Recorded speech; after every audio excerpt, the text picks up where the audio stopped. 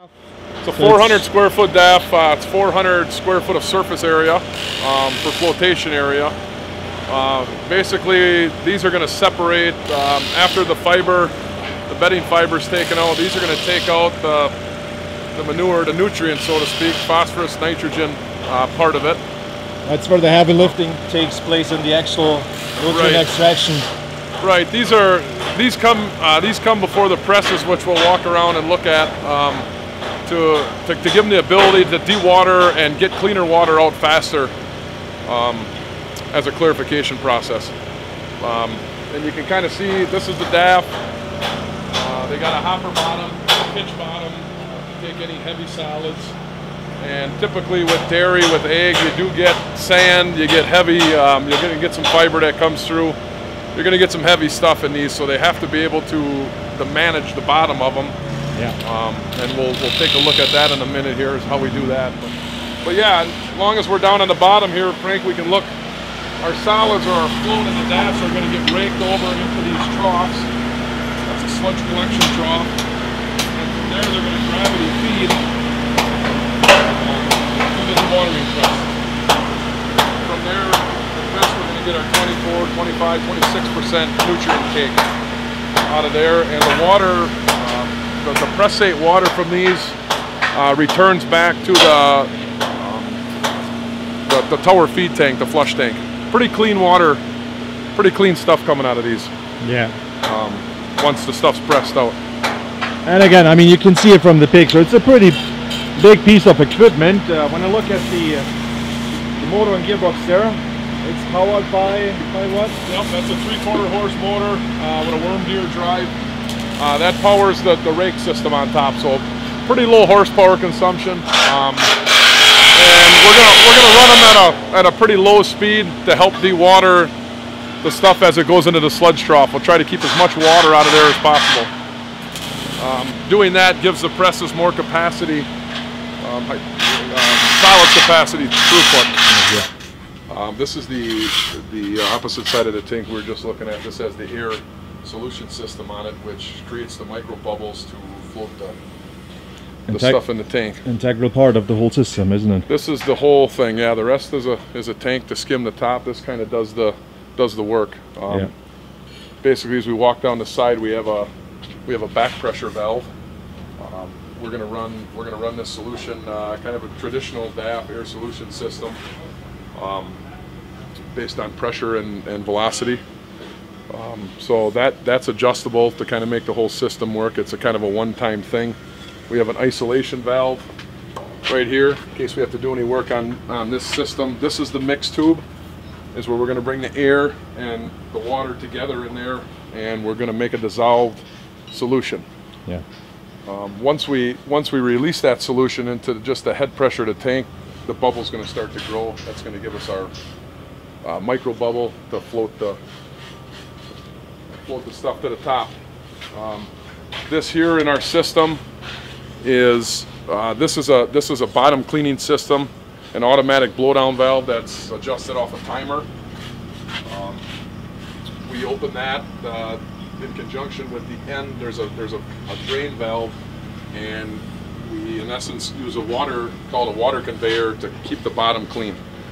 Once the bottom of a DAF starts to build up with solids and get higher and higher, you're going to start to get some carryover in your effluent, and you're going to start to foul it out. So we want to manage that here on the farm. That's set to kick in about once a day, twice a day? That's something that's it's different for every situation. Yep. Typically they'll probably run that 2 to 3 times a day on maybe about a 10 or 15 second interval is all it takes just to pulse the bottom clean. Yeah. So this is the pump, 30 horsepower pump that drives this system. It's a closed system within the tank. It keeps recirculating the water in the tank, so we're not bringing any fresh water in. So it might be good to point out that the whole DAF tank that was built at your shop, what we're standing on right here, the catwalk, the safety ratings, that was all prefabricated. Yes. Arrived about, what was it, 2 days ago, I think, on the truck. Yep. And we brought in a crane to lift them in. It was a matter of, 30 minutes, I believe, on both. Didn't take too long, right? Yeah. Without a roof on the building, it worked out real well, setting with a crane. These tanks are probably about 18,000 pounds each, without the catwalk and stuff. The catwalk is a bolt-on. It all comes as a kit. It's a bolt-on accessory, if you will. Yeah. Just for shipping purposes. So it all cantilevers off the tank. There's really no extra legs or anything to the ground. All right, so what are we looking at here? We're looking at the top. These are our skimmer paddles, flights as we call them. These are going to skim the whole top of the tank, the whole surface. Our flow in this tank is coming through from the far end, and it's coming toward us. This is our the flocculated solids. They rise to the top with the air bubbles. Yes. And that's where the paddles come in and just rake them off, basically.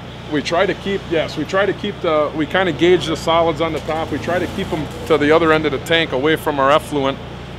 Typically you'll see about 2/3, with these being heavily loaded, about 2/3 to 3/4 of the way from the influent end to this end is what we'll really see the heavy solids, and then we'll start to clear up.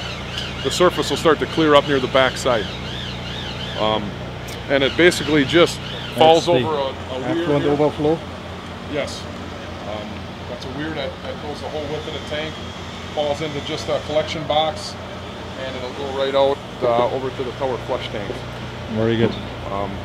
As you come up here, you see an orange cable. That is a safety an e-stop. If somebody goes overboard somehow, some way, this can be pulled and it'll shut it down. We have guards, safety guarding over our bearing. Our bearing caps, these are our tensioners to adjust the tension on the chain. One of these on each side. Yep, the chain is it's poly, plastic chain with stainless steel pins. Very corrosion resistant, holds up very well in this environment. They do wear. Typically we've seen in this type of environment, well, we've got units with over 2 years on yet, and the wear is not substantial enough to look at changing it, but it works out well. We use it on all our DAF units. Unless there's an excess amount of heat in the process, then we'll switch over to a stainless steel chain. But the braking strength on this is about 2,600 pounds per side, so it's got good strength. Yeah. And works well, and it's driving these. These are stainless steel flights with a plastic strip on the bottom, just to give it a little forgiveness as we rake over the beach. And now we're walking toward the inlet end, or the solids end of the tank.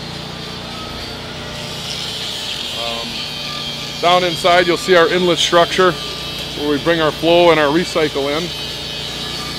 And then this we call the beach. This is where we're going to rake the solids up into the sludge collection trough that we've seen from the bottom.